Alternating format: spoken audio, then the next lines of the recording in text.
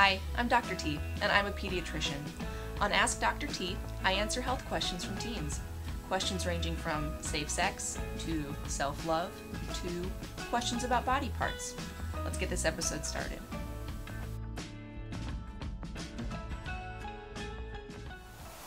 These questions are all about puberty for male anatomy. First question. I'm about to be 15 and neither my penis nor testicles have grown. Okay, that's okay. So just know that sometimes those small changes at first aren't totally noticeable to you, and that's okay. But we usually expect puberty. Testicle enlargement is going to be the first sign of puberty for those with male anatomy. But we usually expect that testicle enlargement somewhere around the, on average, age of 10 or 11 or so. Nothing to worry about. You're probably what we would call a late bloomer, but that's okay. I would just talk to your doctor about it so you can monitor things and make sure everything ultimately goes in the right direction. But again, there are plenty of people who start their puberty a little bit later, and that's okay.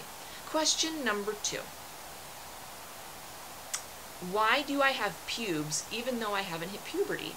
That is a great question because, so the way we define puberty is kind of a big old, it's more than just the breast development or penis enlargement. I mean, there are so many other things that go along with puberty.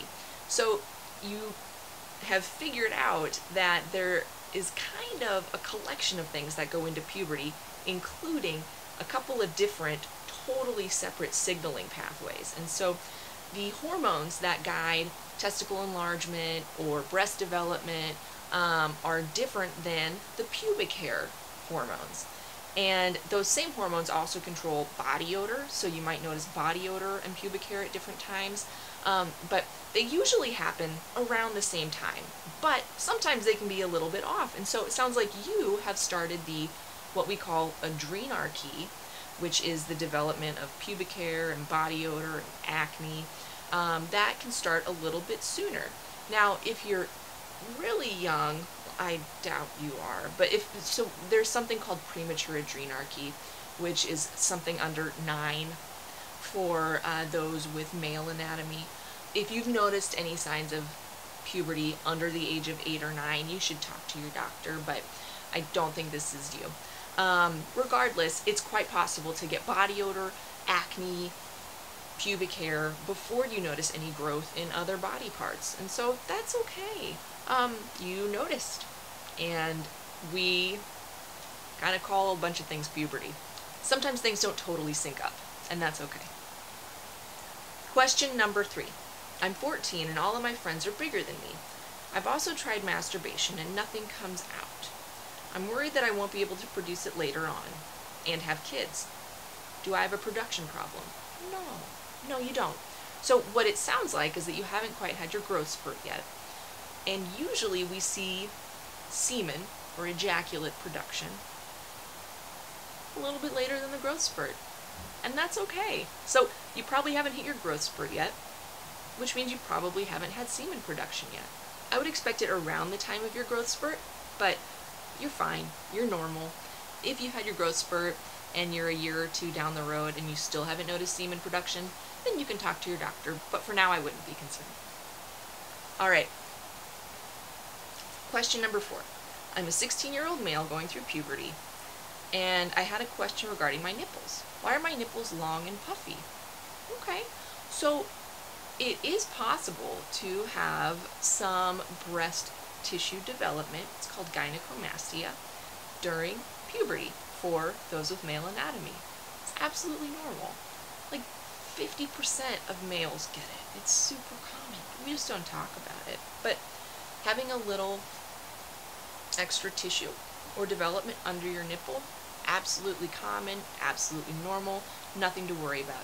It should go away within a year or so. If it's hanging on for longer than a few years, talk to your doctor, but to have some kind of puffier nipples and a little bit of extra tissue there, totally normal.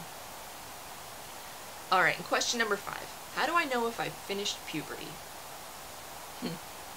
Alright, so for males, that's going to be when you have all of your adult pubic hair, your testicles have completed their growth, and your penis has completed its enlargement. Now, things that aren't technically included in the medical definition of puberty are facial hair. So facial hair can continue on into your 20s. It's not necessarily a part of puberty. The start of it is, but developing a full beard is not a part of puberty. Voice dropping, voice cracking can happen well after puberty. And the voice drop can take a little while after puberty as well. So again, the growth spurt, and then testicle enlargement, penis enlargement, and then full pubic hair. That's going to be pubic hair on your inner thighs and then all around the base of your testicles and penis. And then it's going to be tough for you to figure out ultimately when your penis has finished growing and your testicles, but a doctor can help with determining if your testicles have completely grown. For a penis, a lot of people want to know, how do they know if their penis is done growing? Look for that hair on your inner thighs, and that might be a sign that puberty's getting close to being done. Everyone comes in different shapes and sizes, so try not to be self-conscious about the size of your penis. Size doesn't matter. If you're wondering about the size of your penis, you can always ask your dad. It's usually genetic, how big your penis is going to be. So, that'll do it for this round of male puberty questions.